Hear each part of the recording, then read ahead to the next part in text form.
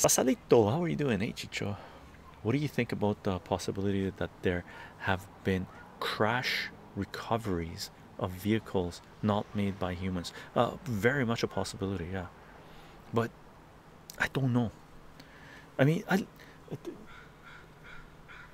like one thing that will settle the debate on UFOs, aliens, and all this jazz if we had transparency in our governments, right? If we knew what tech they have, right? Because we know they're generations ahead of what they make available to the consumer, right? But how many generations are they ahead, right? Some people will say they're at least 5 generations ahead, at least, right? Some people say 10, some people say centuries of tech, right? So if we could find out what tech we have available right now, then we could make a better sort of decision on what some of these vehicles are, right?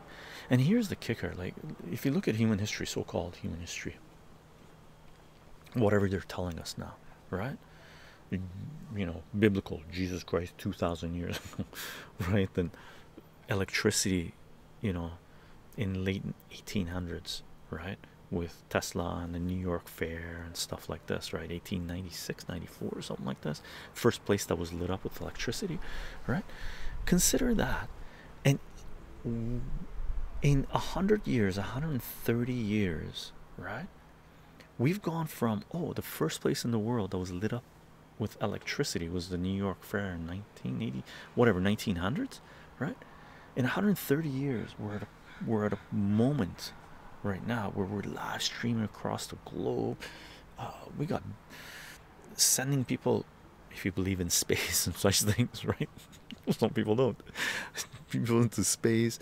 We've got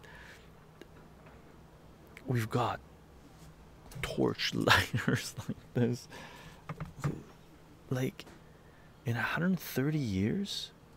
So some people say one of the not proofs, one of the arguments they use to say that for sure we've been visited by space aliens or civilizations from other planets and other solar systems and stuff like this is because of the technological gains we have gained in the last 100 years, right? How could we go from just simple electricity in one part of the world to this in 130 years, right? Some people say the reason we're able to do that is because aliens have made a deal with humans and certain governments, and they're introducing all this tech and all this jazz, or we were able to reverse engineering some stuff. So it's hard to say. All we know is a catalyst was introduced